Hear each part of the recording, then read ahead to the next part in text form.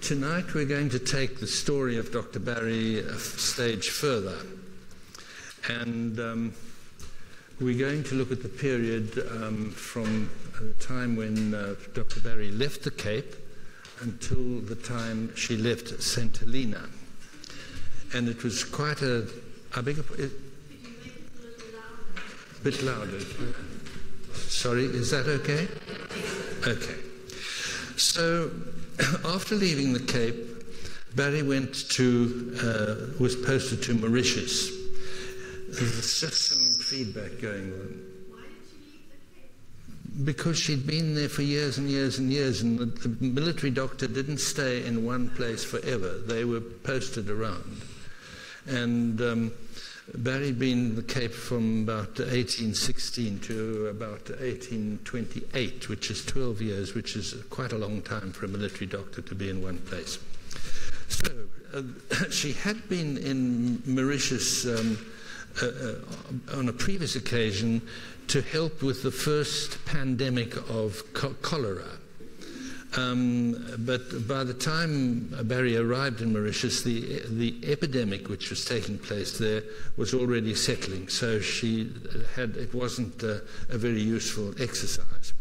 But back to Mauritius, as an official medical officer, she went in 1828.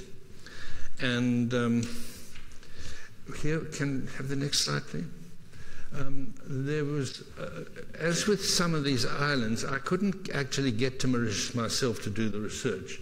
And there was Professor Vijay Tilok who helped me, and this I say here. And we see Barry's own comments. I was sent to the Mauritius, served there about 18 months. That was a bit generous of him, and was recalled in consequence of the serious illness of Lord Charles Somerset, upon whose death I proceeded to Jamaica, and that is all read. Next slide, please. I'm not going to talk about the dodo, but this bird is indelibly associated with Mauritius. I think it appears on the island's coat of arms, and it has the distinction of the shortest human extinction of any creature that we know of. Within about 65 years of being discovered, there were no more dodos. That was rather sad, but anyway, that's what happened. Next slide, please. Oh, yes. Dr. Barry went to Mauritius by sea on a ship called Eliza Jane, and it was quite a quick voyage. They were doing about 180 nautical miles a day, which was really quite quick for a sailing vessel.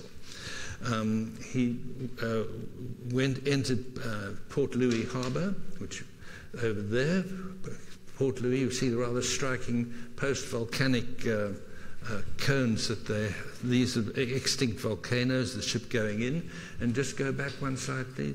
And the harbour record shows that Dr. Barry was here on the medical staff, surgical medical staff. He went with his soldier servant, John Smith, who was English, and he went with, this was his Khoisan apprentice, Peter Danstar. And he was teaching this youngster to be a coachman.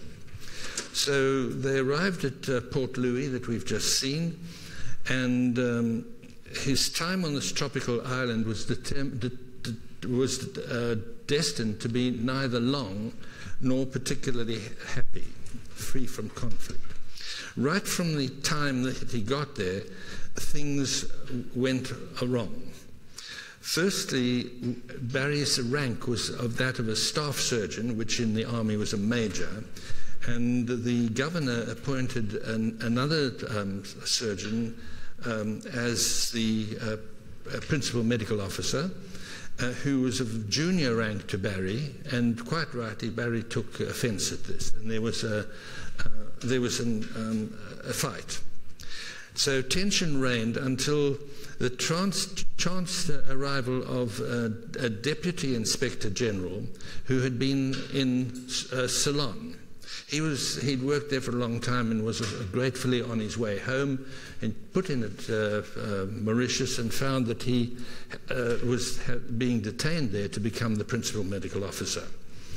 And Barry was mollified by giving the post of superintending surgeon, which sort of calmed him down a bit.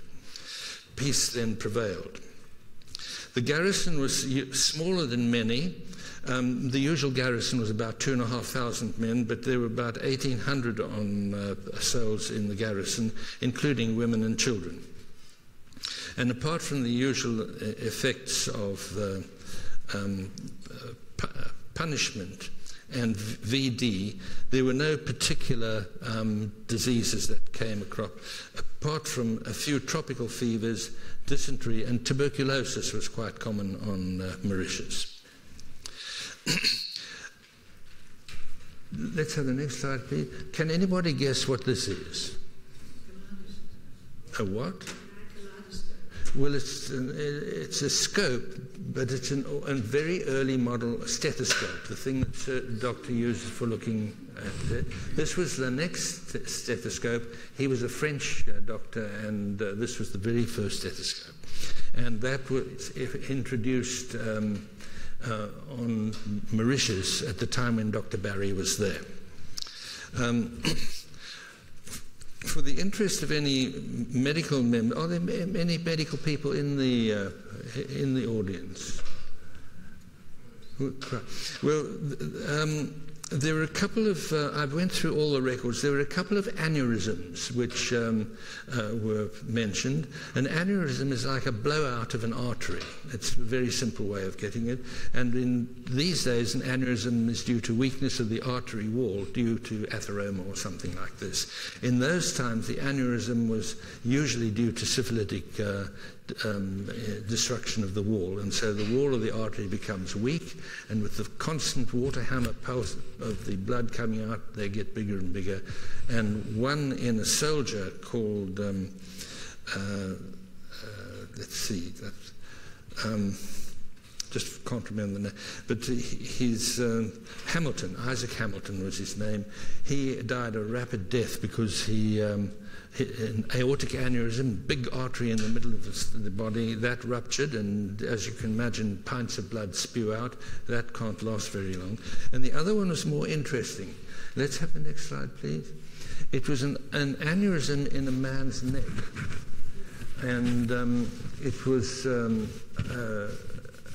thing about the size of Muhammad Ali's fist, a big thing. I'll show you a picture. Let's see the next slide.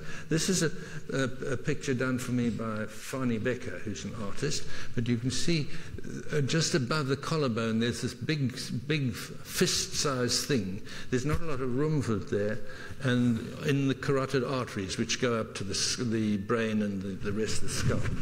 And this is definitely not a thing that you want to have. It would rupture again with immediate death.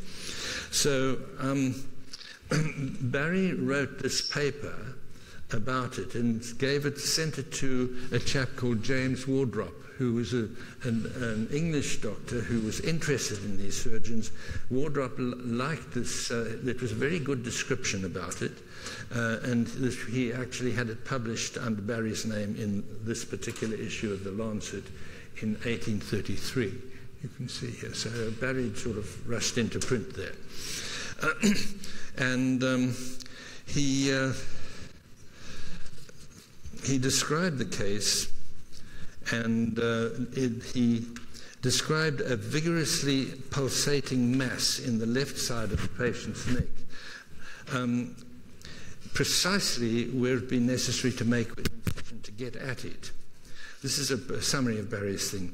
It was not a pleasant prospect either for the surgeon or the patient, especially as there was no anesthesia at that time. Anesthetic was still 17 or 18 years away in the future. So Barry went on to describe in some detail the surgical technique of tying off the carotid artery. The operation was performed in about 25 minutes, which is pretty quick, I can assure you.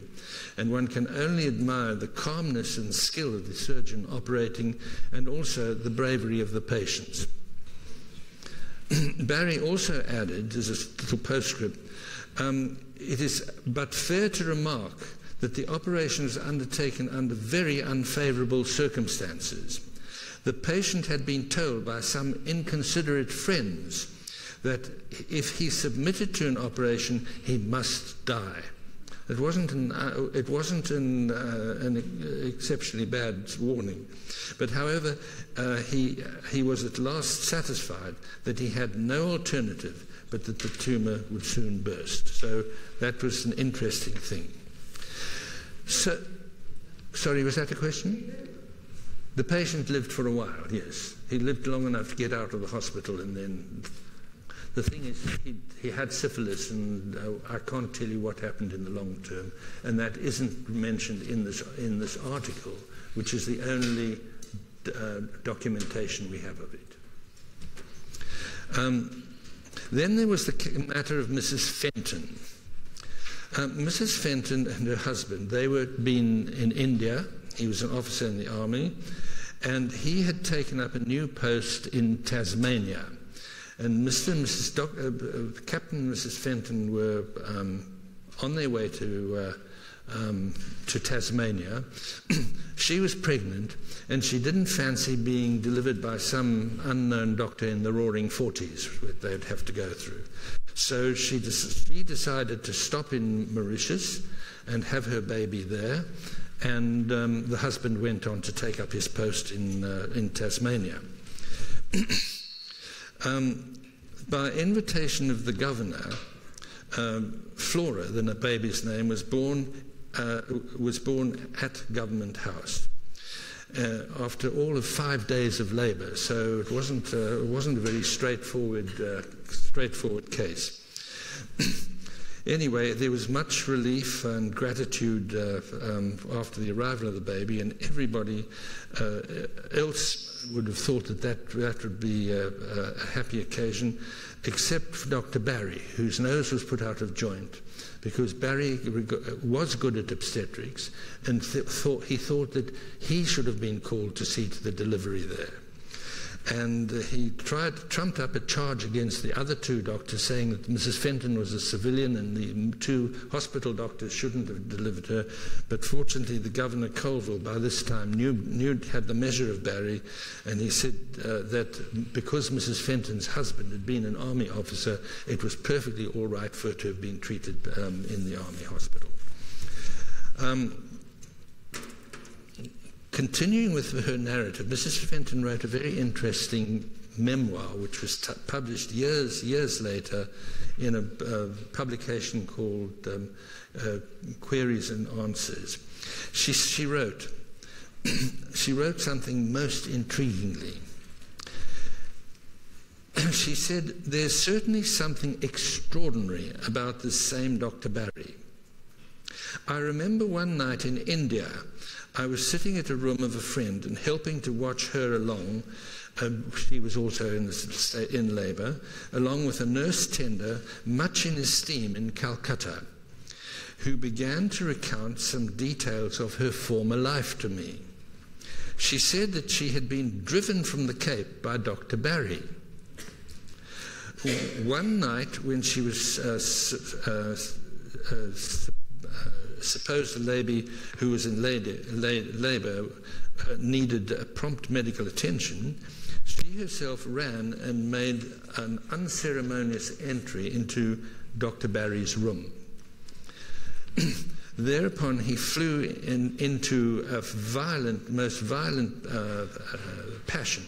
She declares and steadily maintains that the nominal Dr. Barry was and is a woman. From this time, he displayed the most implacable dislike to her and forced her to go to India." So this is the first occasion when Barry's true sex was discovered. There was one other occasion which we'll come to in a future occasion. It was also at about this time, April 1829, that Barry's former benefactor, the Earl of Buchan, died. He'd been a man with a very sharp brain. He was one of the founders of the Encyclopedia Britannica, and unfortunately he'd become very senile, and in his old age, he died aged 87 years.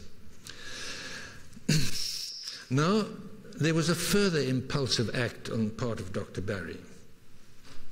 He quit his post at Mauritius without notice. He went absent without official leave, AWOL, on the 27th of August 1829. News had arrived from England that Lord Charles Somerset was seriously ill. And without attending to the formalities, Barry hastened to see his former patron, friend and mentor as soon as possible. A vessel, the brig Rifleman, was in the harbour at Port Louis, and it was sailing on the following day. So Barry and his two servants piled on board. And they sailed off, obviously going to Cape Town first, where these two servants disembarked, and Barry himself went on to England, arriving in London on December the 12th, 1829.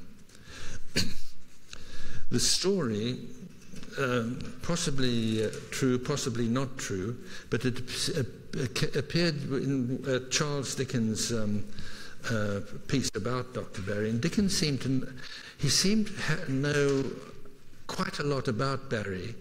When Barry left Mauritius, Dickens wrote a piece which was reported to him, and he just seemed to know more about Barry. He must have had some sort of information system. But the story, which first occurred in All the Year Round, which was Dickens' magazine, was told of an interview between Dr. Barry and Sir James McGrigor, who was the head of the medical department in the army. The Director General asked him something like this: "Sir, you've returned without leave of absence. May I ask you how this is?" "Well," said James, coolly running his long white fingers through his hair, "I've come home to have my hair cut." Now, it's very difficult to see how a chap can get away with that, but get away with it he did. Now, let us look at the last days of Lord Charles Somerset. This is the reason why Barry came back. In his memorandum of service, which he wrote during the very early retirement, Barry wrote, "I was sent to the Mauritius. I served there about 18 months, which is a slight exaggeration, and was recalled in consequence of the serious illness which Lord Charles Somerset, upon whose death I proceeded to Jamaica." Barry found his patient at his London home in Piccadilly and in cardiac failure. Digitalis by then was in common use, and it's reasonable to suppose that Barry treated his patient with this drug, with this preparation. It was here, let's have the next slide please, it was here that Barry made the acquaintance of Lord Charles' youngest brother, who was a couple of years older than Barry, Lord Fitzroy Somerset. And this was much to James Barry's advantage, because Lord Fitzroy was the secretary to the head of the army. The commander-in-chief was there, and Lord Fitzroy was in the office right next to him for many years. And he was able to get Barry out of trouble on occasions, because a letter would be, if Barry had done something which the governor thought was unhelpful, he would write to the commander-in-chief. Fitzroy Somerset would get the letter first of all, read it, and then make a plan. So this was this man was a very important friend to Dr. Barry. You'll notice that he's lost his right arm. That was during Waterloo, when he had it amputated just off the battlefield. it rings a bell with me because my own father lost his right arm at about the same place during the First World War, when he was involved in putting dynamite under German trenches in France. So I can understand what Lord Fitzroy Somerset was feeling. Now, it was at this stage that a very exciting development came my way. Something which was entirely new and previously completely unknown in this story about Dr. James Barry. In the archives at Badminton is the home of the Duke of not the Duke of Somerset, the Duke of Beaufort, and I was given access to a set of letters written by Lord Charles Somerset to his elder brother, who was the 6th Duke.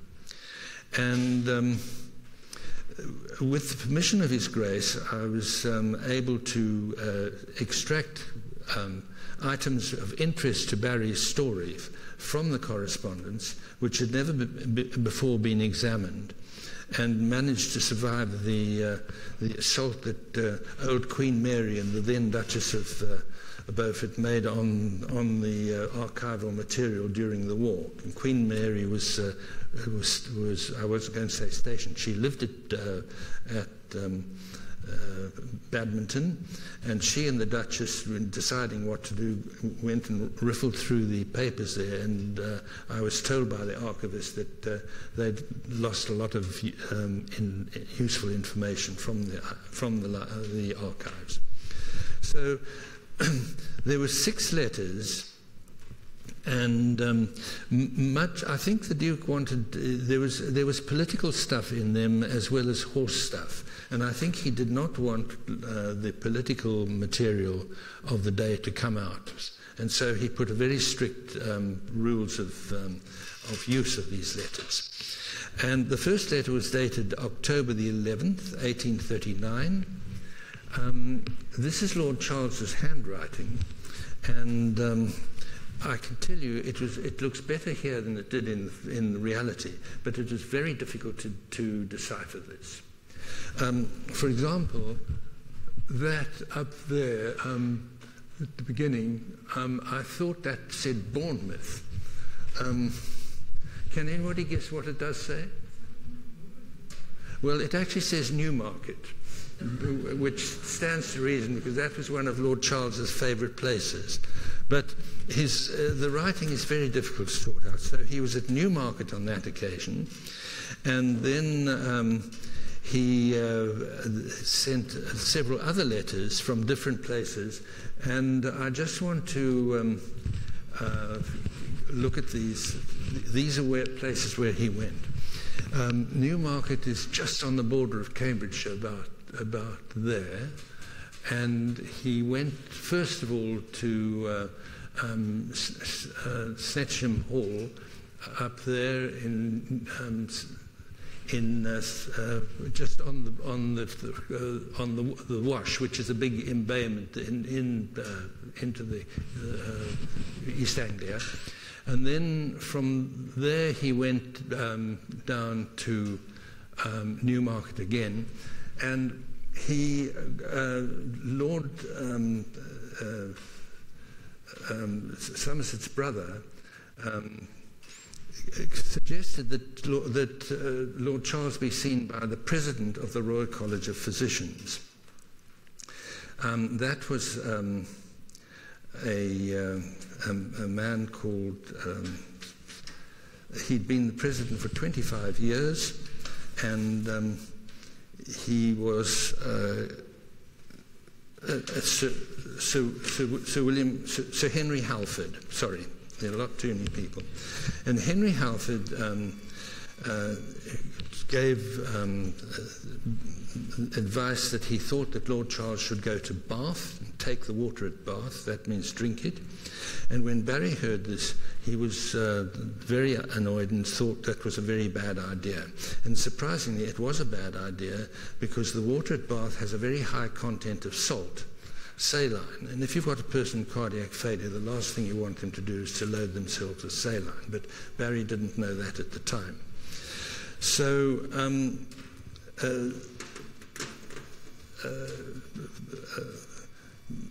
back in Newmarket, we got this message from Sir Henry Halford. And Halford was a well-known physician. He had been president of the Royal College of Physicians for no less than 24 years. Now that must have caused a lot of fossilization. He enjoyed a particularly fashionable practice, and aristocratic women were said that they would prefer dying under Sir Henry Halford rather than surviving with some lesser physician. But he was described as vain, cringing to his superiors, and haughty to his inferiors. So he must have been quite an unpleasant sort of fellow. Anyway, if we look at this map, in the January, Lord Charles and his party found themselves at Bath, which he loathed. He lodged at number 24 Bennett Street, a house which is still there. And a couple of days later, there was another long letter to his brother, the Duke. Lord Charles was not happy. He wrote, "Living in a lodging house, which of all things I detest, instead of one's own comfortable nest. He disliked being away from home, was not benefiting from drinking the water, which tasted foul." The water contains... Has anyone been to Bath? Yeah. Have you drunk the water? Yes. It's awful. It's got a lot of sulphur in it. Yes. So not only the sodium chloride, but sulphur. So Lord Charles wasn't happy with that. And he just couldn't wait to get away from the place. He continued, "Dr. Barry arrived here on Tuesday evening in a tolerably sane mind, quite so indeed until I mentioned Sir Henry Halford, and then he went off in a huff. I shan't mention that again. On Tuesday night I coughed in the most violent manner for 6.5 hours without breaking. Last night Barry gave me something to check the quantity and the glutinousness of the phlegm which I was coughing up. It certainly had some effect and procured me some sleep. It is to me, who could never swallow an onion, a most nauseous thing I ever had, being the juice of onions in some syrup of roses." Now that sounds a bad taste combination. "So bad I taste, smell and breathe onions. I took a few spoonsful 3 times during the night." Continuing, he said, Our keep is as cheap as any here." This was in where the lodgings, "but enormously dear, 9 guineas a week for his whole party, and about as commodious as any, which is very little."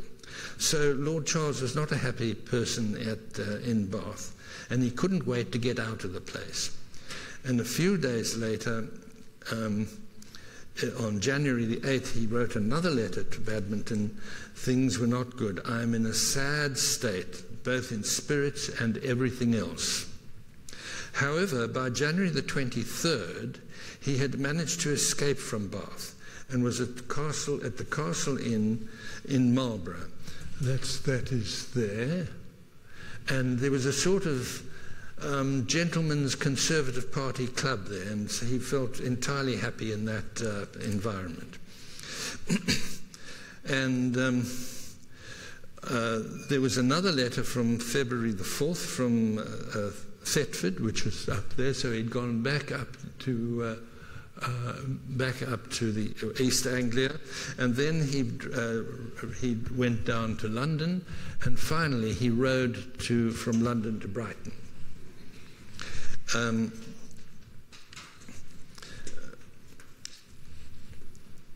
He reached Brighton on the 14th of February, and for 3 days before his death, Lord Charles rode out a little, on each occasion being accompanied by Dr. Barry. On the 18th of February, he died. He was 63 years old.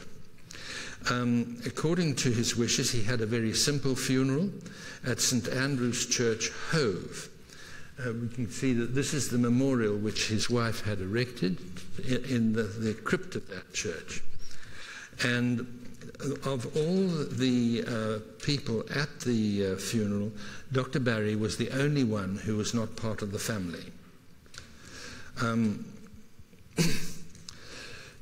So over a year earlier than this, Dr. Barry, while he was still in England, Dr. Barry had been appointed to a post in Jamaica. But owing to the illness of Lord Charles, this was deferred and deferred and deferred. But now that Lord Charles was no longer alive, he was then able to proceed to Jamaica and take up his appointment there. Let's have the next slide, please. This is a rhyme by William Cowper, which you can read. He was a well-known English poet of the late 18th century. Jamaica depended on sugar, largely for the ordinary uses of sugar, and the byproduct rum, which was very popular. And by this time, 1820, 1830, the great days of sugar farming were over. The land was exhausted. It was becoming much more expensive for labour. Many of the owners did not actually live in Jamaica, but they had agents, and the sugar industry was no longer as profitable as it had been. Dr. Barry, next slide, please. Sorry, let's just show. Yes, Jamaica is there. And are you familiar with the Caribbean? There's Cuba's that one. This is Haiti over here, Hispaniola, and that is not Cuba. It's the other place there. And Jamaica is here. These are the Leeward Islands, and the Windward Islands are south here, and we'll come to those later. But this is where he was going. Next slide, please. And this is a map of Jamaica, and Kingston, Jamaica is over here, and this is a big harbour at Kingston, and Port Royal, which was a great pirate outpost in days gone by. So Dr. Barry, next slide please. Dr. Barry arrived in Port Royal on Sunday, the 12th of June, 1831, and this is noticed in the local newspaper. In the Guardian, Dr. Barry of the military, and the Reverend John Crow. So we have proof of his arrival, which appeared in the press, and he first of all introduced himself to at headquarters. To Sir Willoughby Cotton, who was the officer in command, and he was not an uninteresting character himself. Sir Willoughby was always destined to be a soldier. He went to Rugby School, which is in Warwickshire, in Rugby, as from about the age of 12 in 1795, and 2 years later, he showed his qualities of leadership when he started the Great Rebellion at the school. The pupils thought that the headmaster was had a bit of a bad attitude when a window had been broken, and accordingly locked the door of their classroom.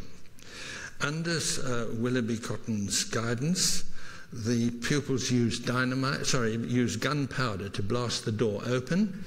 They burnt all the desks. It sounds as though this was almost what was happening up the road here the other day. Something familiar. But this was in 1795. Things don't change. So he did all that, and the local militia had to be called in, the civil defence people could, and Cotton was amongst those expelled. He was about 13 or 14 then.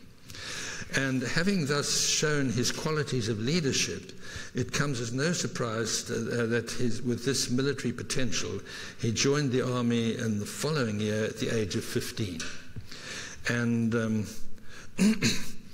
so that is Sir Willoughby Cotton, and he had a long and distinguished career in the army, and mercifully missed the disaster in Kabul years later.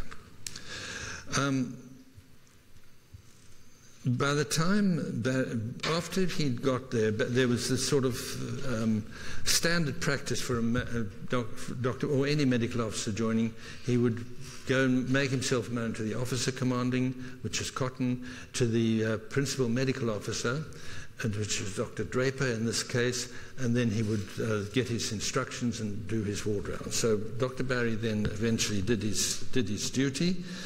And his views on cleanliness, not only in the hospital but particularly in the crowded barracks, personal cleanliness, he insisted the men wash and clean themselves, and punctuality and correct turnout of all his staff at all times. There was no compromise there.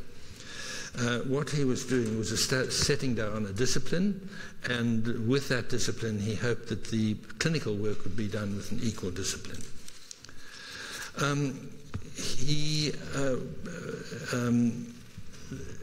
Let's just go back one slide, another one. Yes, the camp was the army camp Up Park, which is was the main camp, and which is still the headquarters of the Jamaican army. Was situated.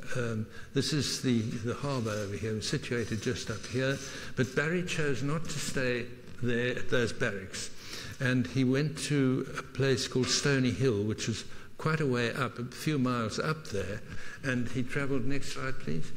Next one. The army gave him a broom, and which is like a sort of an MG of the time, and he would travel each day down from Stony Hill to Up Park in this carriage. Barry had a certain amount of style, as one can say.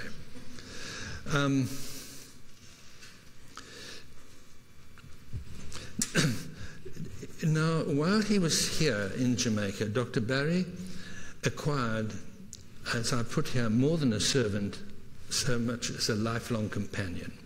It was here that he took on a young soldier, a former slave, as his soldier servant, later buying him out of the army. If he wanted to keep...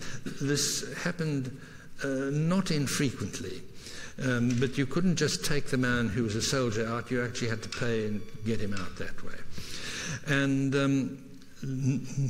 neither the doctor nor this man could have imagined that their particular relationship was to endure uninterrupted until Barry's death over 30 years later. And that shows that there was absolute loyalty between both the servant and his master. Several descriptions of Dr. Barry from this period have come down to us, and these give us insights into the character of Dr. Barry which we would not otherwise obtain. Many of these appeared in the Lancet in 1895. And these men were now old, but these were still clear recollections they have. General Chamberlain, for example, wrote with sympathy and insight, "I knew him or her in Jamaica. One peculiarity was a strictly vegetable diet, no meat or even wine or other liquor. A queer fondness for animals, rather bombastic in speech and repellent in manner, but kind and anxious to do good to those who were never likely to become intrusive or familiar or troublesome to her." So she was standoffish with the officers, but very open with the men. Chamberlain continued with insight and sympathy, "When I think of the anxiety, care, and trouble she must have experienced for years to keep up the assumed character, it seems surprising how she could have possessed so many good points. For I saw a great deal of her in Jamaica. I believe her manner and speech were assumed to repel inquisitive associates. It must have been a life of great misery to have been obliged to be continually acting a part so repellent to her better feelings. Effectively, Margaret Bulkley was to live a lie for no less than 56 years. And if you think, if when we tell a porky, which we all do, the thing is, if you've told a lie, you have to remember that you've told a lie. Because if you don't remember it, then you get into trouble, because the person you're talking to will pick up the falsehood. And to actually live an existence of an untruth for that length of time must have been exceptionally stressful. The presence of the army in Jamaica in large numbers, 2,500 men, had everything to do with three things, the three S's: sugar, slavery, and security. It was simply a policing force, and not at all concerned with protection of the colony against any foreign enemy, because at that time there were no foreign enemies to Britain, no foreign threat to Britain. Now, with this 2,500 men, the mortality rate of the troops was horrendous.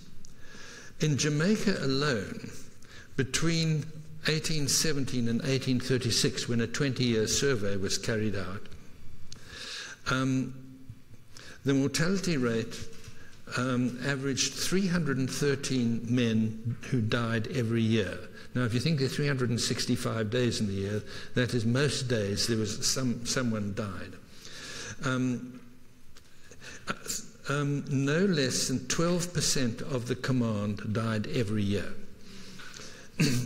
For practical purposes, these deaths were due to disease of one kind or another, particularly malaria and yellow fever. But in Jamaica, there were two additional factors, as the exceptionally high incidence of alcohol-related disorders, including cirrhosis, delirium tremens, as well as, and the other one, with the alcohol, the discipline broke down, and so the men were doing things they shouldn't have done, and so they would be punished, which meant lashes. And there was a death associated with the excessive punishment as well. So Dr. Barry had not encountered anything quite like this before.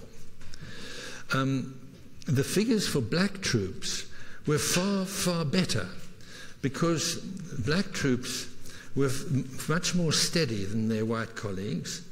They appeared to enjoy a herd immunity against malaria, and that is because there was certain what are called sickle cell disease, or a sickle trait in West Africa, which actually protects the person against malaria. They didn't abuse alcohol to the extent that British soldiers did, so they didn't have and they led a healthier and more responsible lifestyle. But they were much more susceptible to smallpox, on which account Dr. Barry introduced inoculation, and tuberculosis, about which at that stage nothing could be done. So, with the causes of these fevers, yellow fever and malaria, complete mystery, there was a plethora of ineffectual treatments, and I'm not going to mention these, but what I am going to say is, interestingly, Dr. Draper's report recorded only a single case where quinine was used in treating a man with fever. Now, back in the Spanish missionaries had discovered the use of quinine in the mid-1600s, and here we are in getting towards the mid-1800s when the British Army hadn't even taken this particular method of treatment on board. 6 months after his arrival in Jamaica, and the only time in his entire career, Dr. Barry saw active service.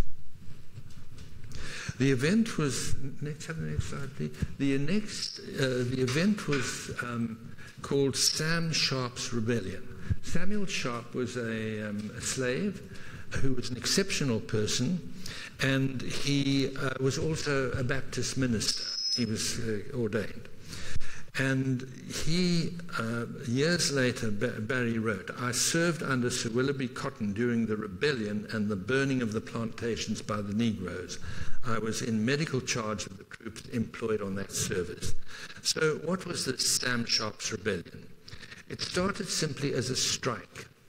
And it happened because Christmas Day was on a Sunday on this year.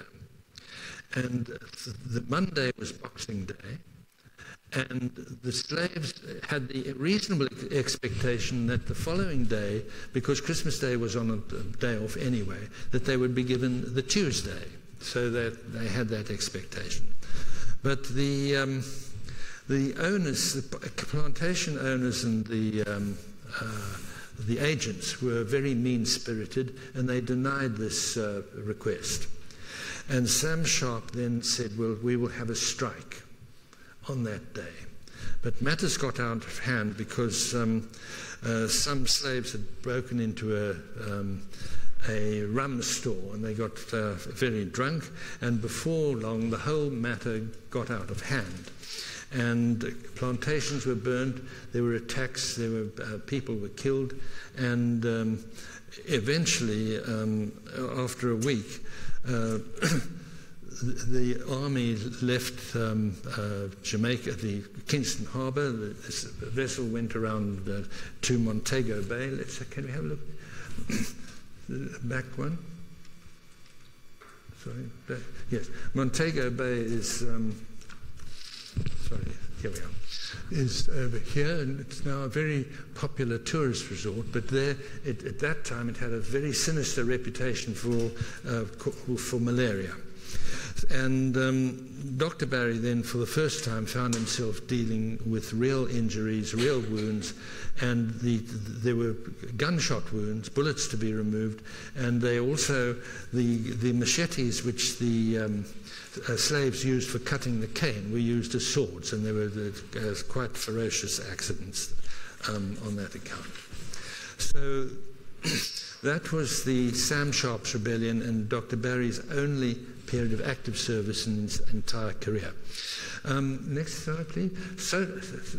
Social life in Jamaica continued after the rebellion, and the Lewis Walpole Library has got a number of images, but this is a grand ball in Jamaica, and you can spend ages looking at this. You get the musicians are up, the musicians are up there.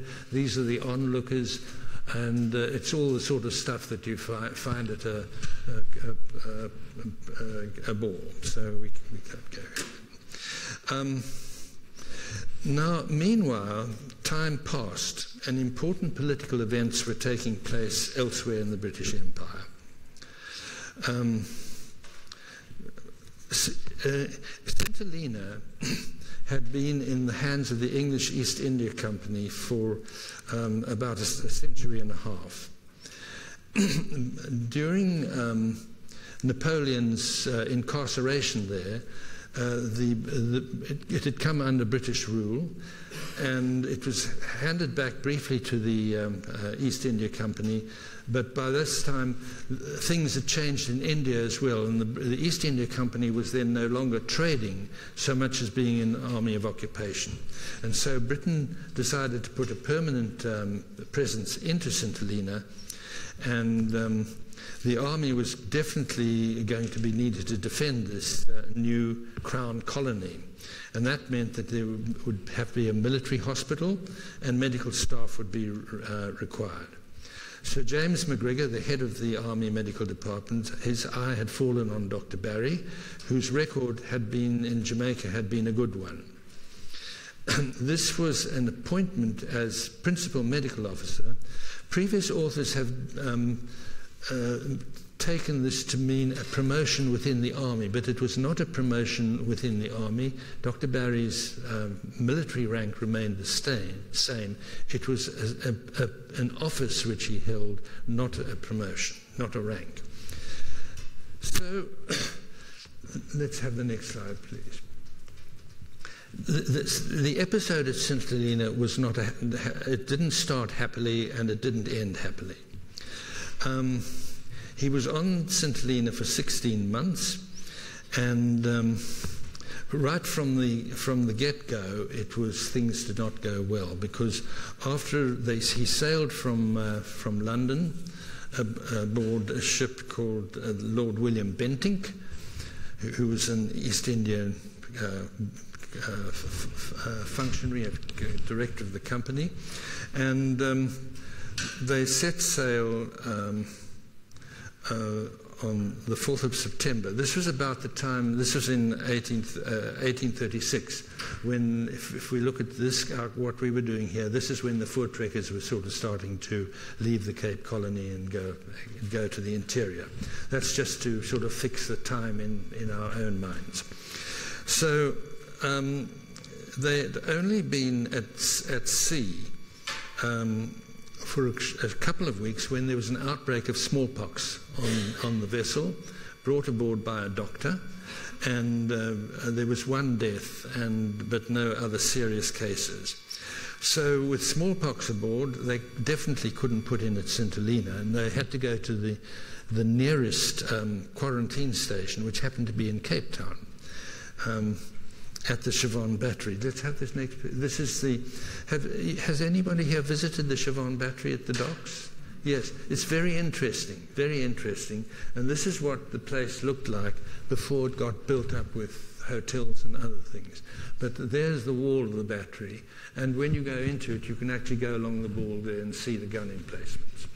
So Barry was quarantined there. Everybody who got off the ship, including animals, including Barry's dog, which had to swim ashore. She had a small white pooch. And they were put in quarantine, and everything that could be sterilized was sterilized. And during that process, Barry lost the sterilizing. The lime was very strong, and clothes and other things were just simply fell to pieces after being in the lime water for a long time. And this actually caused Barry quite a significant amounts to financial loss. And he wrote to the governor, an indignant letter to the governor about this. He put in a claim, and Sir Benjamin Durbin was the governor at the time, summarily dismissed the claim, which was rather tough, because to get back to St Helena, he actually had to pay his own fare to get there, so he didn't do too well out of that. And he calculated his loss to be £142, and if you turn that into money today, multiply that by 100, about £14,300 in today's lot, which is a lot of money. He also lamented the loss of 3 pillows of a particular description, which were necessary to me under the peculiar circumstances into which severe accidents have placed me, and which cost me approximately 15 guineas each. Now, I can only think that those pillows were probably made by a corsetier to fill in Barry's chest and give him a more masculine type of contour. They were obviously expensive for the time, and I think that's what they were, but that is never actually revealed. Anyway, while in Cape Town, he managed to renew his acquaintance with his godson, James Barry Munich, with whom he continued to correspond even after getting to St Helena with this 11-year-old. But in one of this boy's letters, the boy said, "People are talking about you and saying that you look rather like a lady." This is out of the mouths of babes and sucklings, as it were. And that, as far as Barry was concerned, the shutters came down immediately and there was no further contact with the boy. So the PMO eventually got to St Helena, months late, and his first inspection did not best please him. The many problems encountered were significant and required addressing with a degree of urgency. It was unfortunate, therefore, that an individual as energetic and active and innovative as Dr. Barry found himself mismatched with a governor as stolid, unsure of himself as General Middlemore. In fact, I thought the name Muddlemore might be more appropriate for him. because he was very slow off the mark. He was very hidebound by regulations, which he didn't know well. And in one of the letters I read from Lord Glenelg, who was no saint himself, to General Middlemore, telling him point by point how to make his reports to the colonial secretary, because Middlemore's reports were in a complete mess. It must have been quite embarrassing.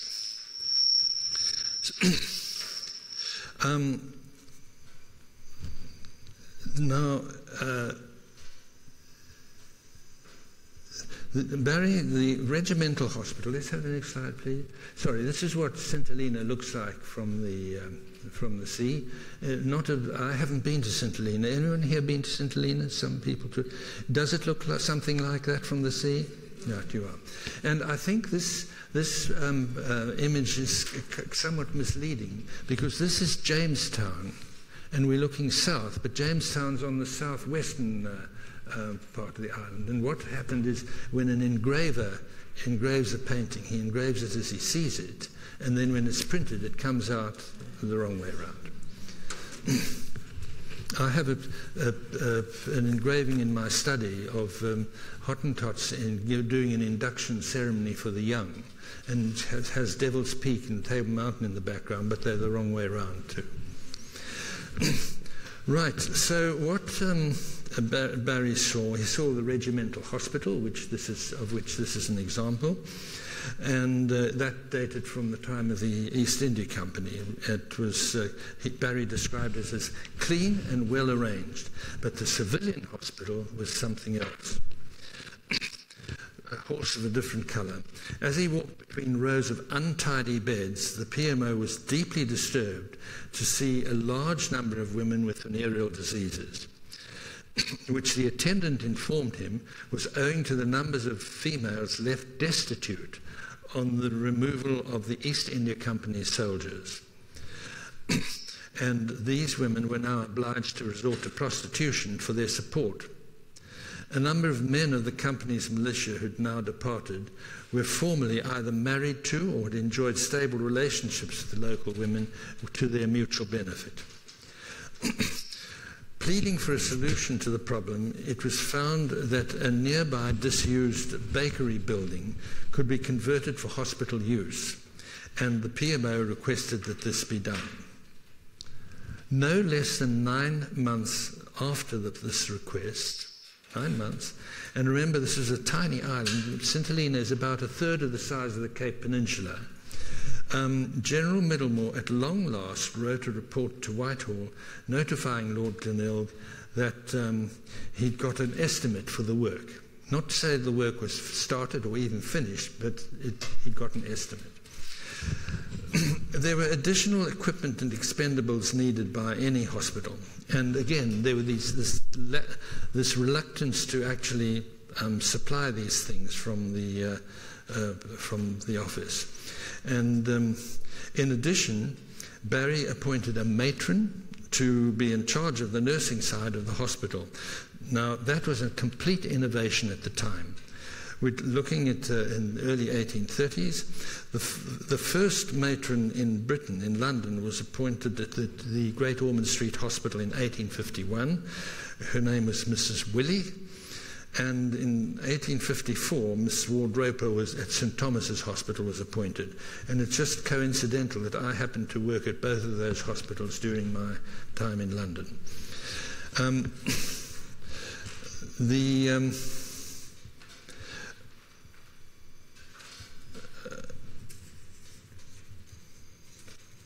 Yes, the equipping the hospital with the beds, blankets, sheets, soap, the usual sort of stuff, took an inordinate amount of time.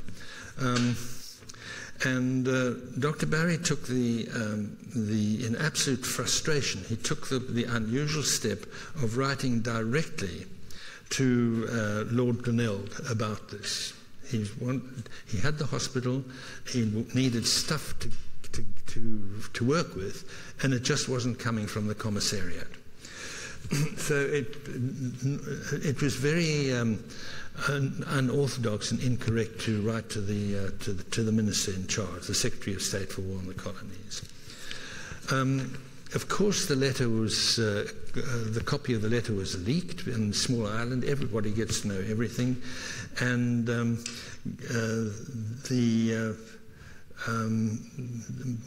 Knowles, the assistant commissary general who was in charge of that, he objected strongly to this to the governor, and a court-martial was convened to try Dr. Barry for conduct unbecoming. So Barry conducted his own defence at this court-martial, and it took 2 weeks of arguments back and forth, and at the end he was found. The finding was in Barry's favour. This was most unwelcome to General Middlemore and Commissary Knowles, who'd really wished for, expected that Barry would be found guilty. Middlemore wrote in annoyance to Lord Fitzroy Somerset, who was the secretary to the military commander, not being aware that he was a personal friend of Dr. Barry's, and the outcome of the court-martial was upheld. So there was a cross governor and a cross commissary general.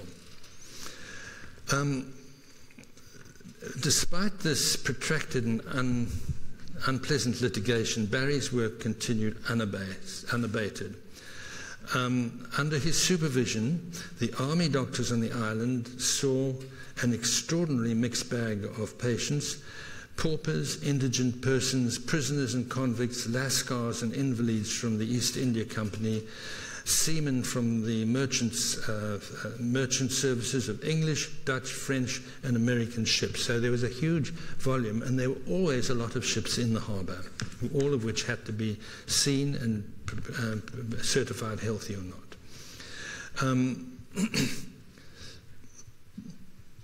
With all these people coming into St Helena and St Helena waters, particularly from the Far East, where there was always smallpox, it was essential that the inhabitants of the island be immunised, and this was the principal medical officer established an effective immunisation service. Now, what I'm going to read to you now is all new, and another thing which hasn't been known before. There's a woman on St Helena who is an amateur archivist, and she has trawled through papers in the archives there, and she has found all sorts of interesting factors, and in fact has published a little book which I used as one of my sources. But Barry was sent off from St Helena under arrest and in disgrace. And it was not known... sorry, I'm getting on a bit. The reason for this is not known. And it was found out that there was a certain Scottish regiment there,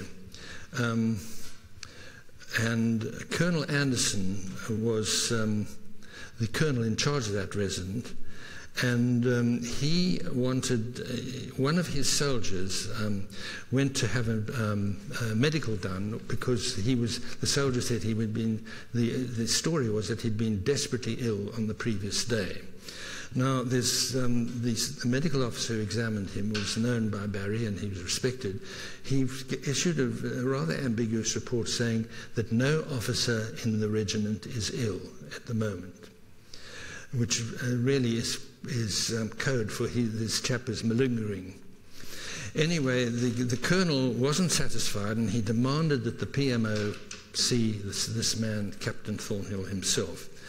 And Barry was on his way to see the man when he bumped into the medical officer who had already seen him, told him the story, and Barry then rode off and refusing to see the man.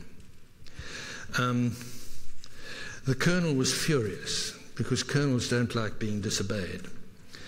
And he demanded that General Middlemore institute a court-martial for this misdemeanor, which happened.